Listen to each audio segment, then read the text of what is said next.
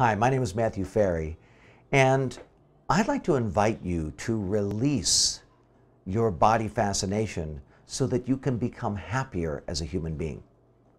Your body is a part of the earth. It's doing whatever it's doing. You can certainly manipulate it into different forms, that's for sure. You know, we've seen people become stunning bodybuilders. We've seen models sculpt their body and adjust it so that they can be more beautiful for the photographs or movies that they're in. You can certainly do that. But the majority of us do not have the patience. We don't have the tenacity and the persistence it takes. It can take 2, 3, 4 hours a day sometimes to sculpt your body into the shape that you want it to shape. And for most people, it doesn't actually even lead to happiness. Some of the most miserable people that I've coached are some of the most beautiful people that I've ever met. And yet, they're holding themselves accountable to standards that don't exist. They're holding themselves accountable to standards that don't exist. I request that you release your body fascination, that you realize that your body is just a part of the earth, that your body is just an animal. It's really your tool for experiencing this particular event that you have called your life. So take care of it for sure. Here's what I wrote down. These are part of my intentions that I have for myself and my body. I wrote down, I've befriended my body and I enjoy it like a childhood pet.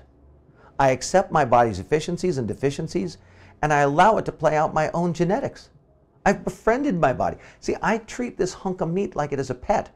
You know, I walk it, I move it, I stretch it, I do all the things, I feed it correctly because it's my tool, it's my apparatus for experiencing the world. I wrote down, I move, stretch, stress, and stimulate my body every day in some way. I'd like to invite you to do the same thing. I honor my body's impulses and signals, and I let it guide me to what it needs.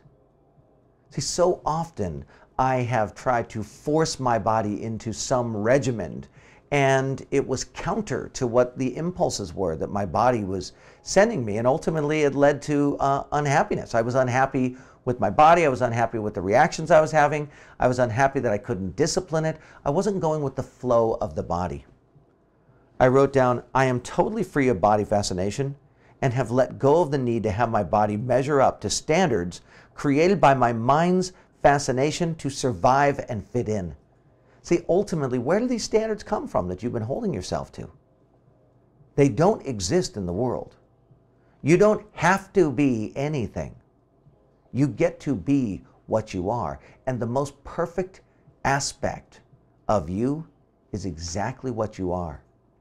Your mind is judging, assessing, and evaluating you based on standards that don't exist. Begin to catch what I call the drunk monkey in your head, beating you up and holding you to standards that don't exist. And when you do, you're going to get much happier.